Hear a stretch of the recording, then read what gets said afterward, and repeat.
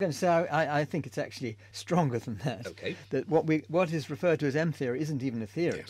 Yes. It's a collection of ideas, hopes, aspirations. Exactly. It's not even a theory. And I think the book is a bit misleading in that respect. It gives you the impression that here is this new theory which is going to explain everything. It's nothing of the sort. David? That's an example. Okay. You mean, if the question is there any evidence for the so-called multiverse? For multiple universes. The answer is very simple, no. No. Absolutely. Yeah, the answer is there is no evidence. No evidence. No evidence. But there are reasons to think there might be. So there is, that's really important. There's no evidence for extra universes, just as there isn't the slightest bit of evidence that there are extra dimensions. But there are good theoretical reasons for people to think of these possibilities. I'll add one thing. And That's not what I meant by my no. oh, that's okay. Good. But let me just say there is a way. You might think it's metaphysics, and it's really important to realize that theorists aren't doing metaphysics. And Frank alluded to it. But the point is, there may be many universes that we can never see and never detect directly. You might say, well, that's just metaphysics.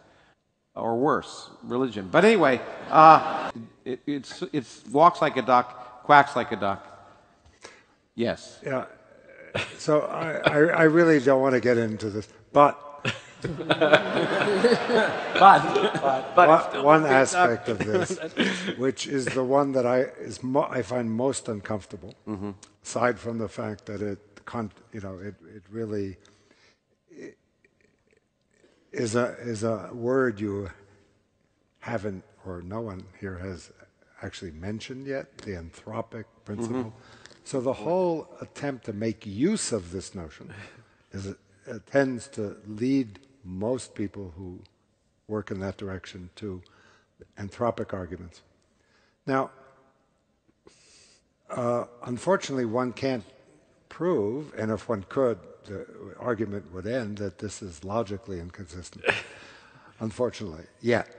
But there's something that most physicists feel, especially given the history of physics, very uncomfortable about in this set of ideas, which is independent of the anthropic principle, and that is discussing a framework in which one discusses things that are, in principle, never observable.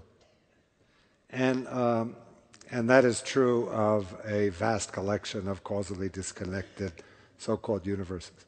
So we all feel uncomfortable with that, and we would all be greatly reassured if those who follow that direction, and some have tried, not successfully yet, to reframe this in a way that doesn't use as a conceptual framework, in principle, unobservable things. Okay. It smells of angels.